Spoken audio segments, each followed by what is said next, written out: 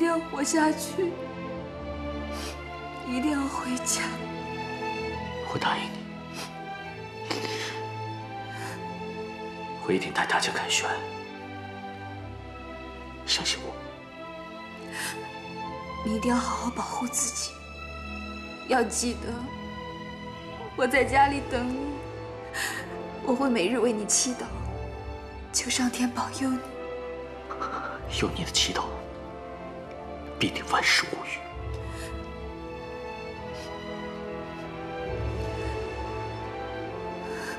天快亮了，我该出发了。我等你回家。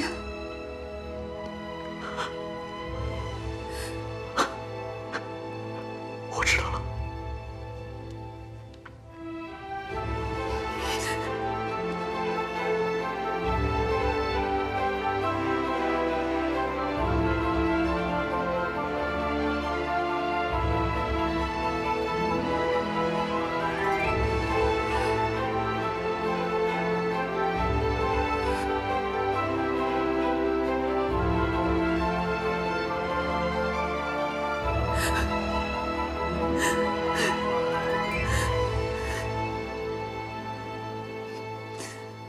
此番灭齐，功劳最大者，乃隋国公杨坚，故而加封杨坚为柱国大将军，赏银钱3万铢，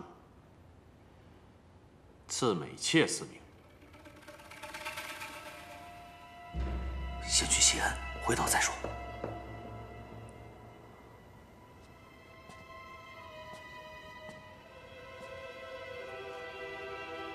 谢陛下。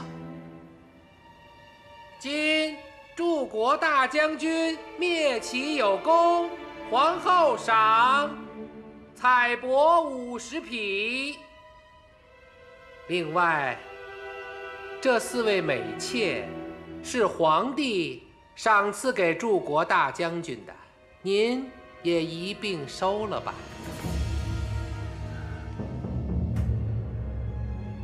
臣妇领旨，谢皇后。皇后千岁千岁千岁。老奴等告辞。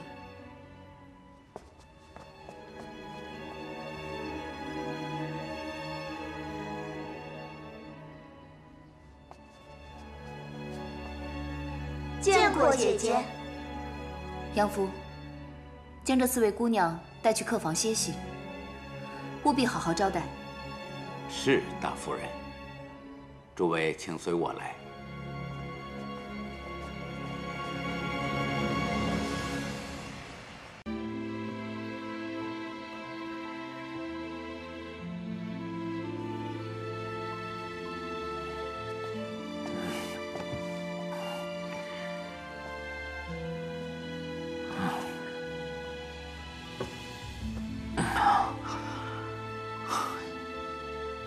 嘉乐，我们走吧。去哪儿？离开长安，离开这个是非之地，去哪儿都好。可是普天之下莫非王土，哪有我们的容身之地啊？总之，走得越远越好，越远越好。你真的想好了吗？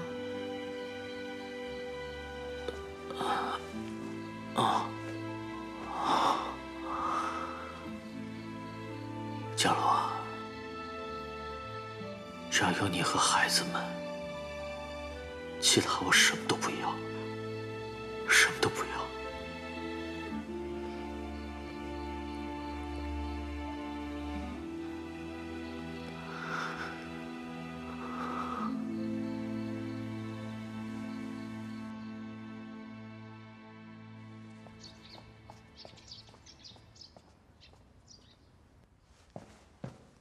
参见陛下。免礼。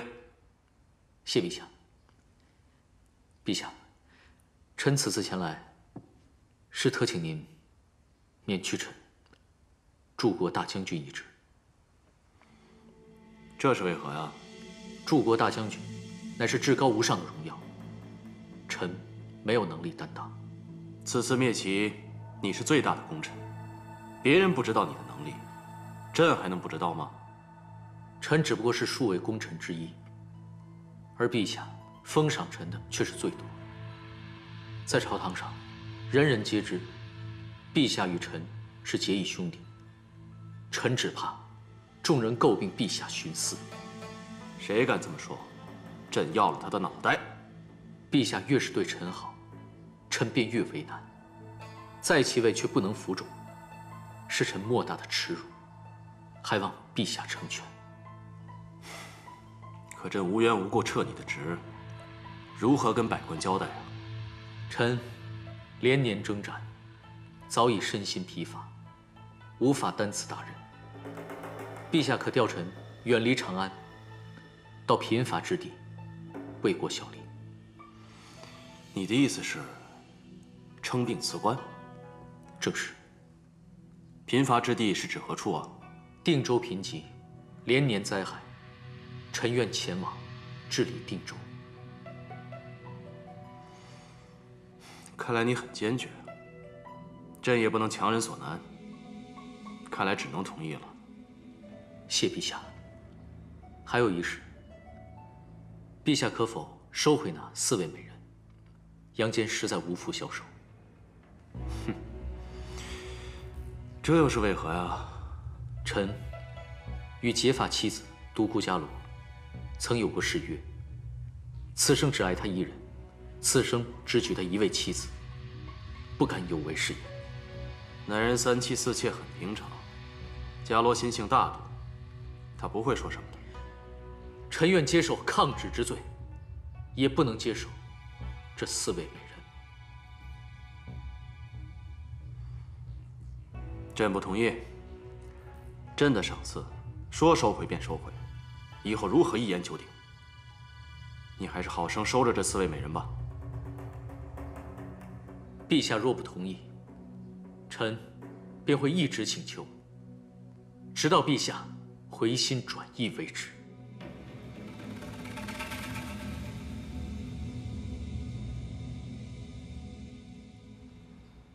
日前，隋国公请辞柱国大将军一职，朕本不是强人所难之人，故朕以应允。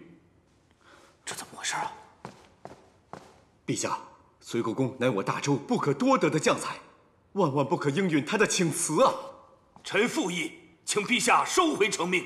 高公、尉迟恭，你2位先不要着急，朕话还未说完呢。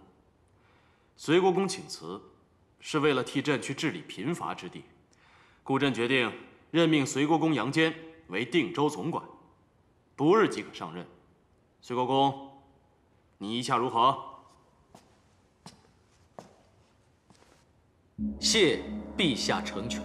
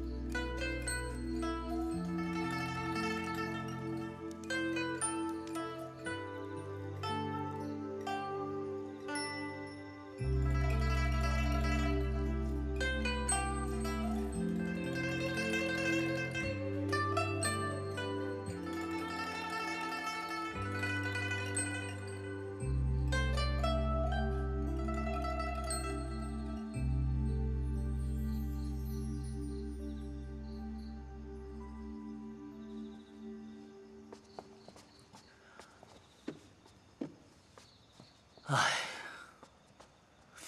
大哥大嫂，我舍不得你们，我要跟你们一起到定州去。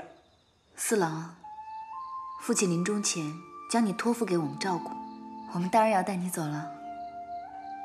啊，那太好了！哎，你舍不得大哥大嫂，你就舍得我们呀？这长兄如父，长嫂如母，父亲母亲到哪儿，我自然便跟到哪儿去了。家里突然就少了这么多人，你们还没走，我便开始难过了。又不是生离死别，有什么好难过的？他们兄弟几个自小一起长大，从未分开过，自然会难过。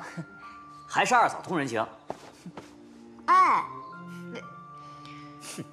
我觉得公主说的有道理，我们又不是生离死别，用不着太难过，说不定过段日子我们就回来了。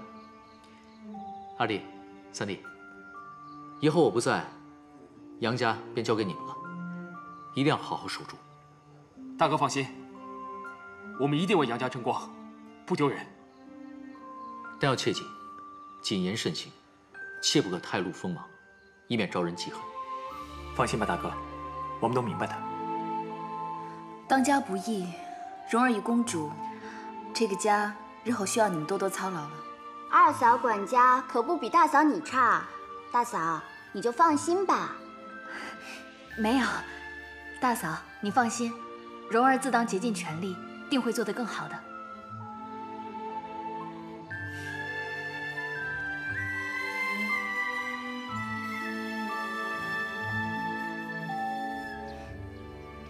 大哥，路上小心啊！若是有机会，我们会去看望你们的。大嫂，到了定州一定要保重身体，万事多加小心，那里不比长安。多多保重啊！好了好了，不哭不哭啊，乖乖。哦，是不是舍不得你二叔他们啊？真是苦了孩子了，这么小便要跟着去定州那苦寒之地。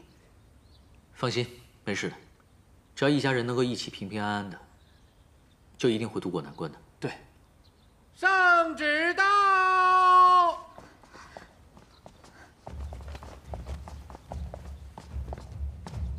隋国公，皇帝有旨。隋国公杨坚忠孝仁义，战功卓著，乃我大周肱骨之臣。今奉旨出任定州总管，望卿审视风俗，知民所求，除其苛政，抚育英图，作民父母，宣民教化，为大周诸州郡之楷模，方不负朕一片苦心。钦此。臣领旨。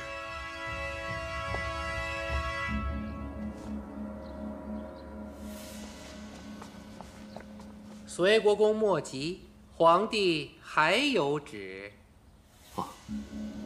卿为我大周立下汗马功劳，然定州偏远难行，特恩准隋国公幼子杨广免去奔波之苦，恩养宫中。年纪稍长后，为太子伴读，以彰显卿之功及朕待卿之心。隋国公，快谢恩吧。安公公，阿广还这么小。隋国公，国公夫人，你们这是要抗旨吗？不要与自己为难，更莫要让皇帝为难。来人，抱走。等等，安公公，让我去跟皇帝说，阿广他还这么小，他不能离开父亲母亲。安公公，我还有这么多家人留在长安，还不够吗？事情到了如今地步，说什么都没用了。你们与我僵持，也无济于事啊。为了你身后的这一大家子，放手吧，抱走。哎，不行，大嫂，不可以，大嫂，不要抢走我的孩子，不可以，不可以，不可以，不行不行，不要带走我的孩子，我求求你们了，不可以，我的孩子。什么太子伴读？这分明就是将阿广留下来做人质。小点声。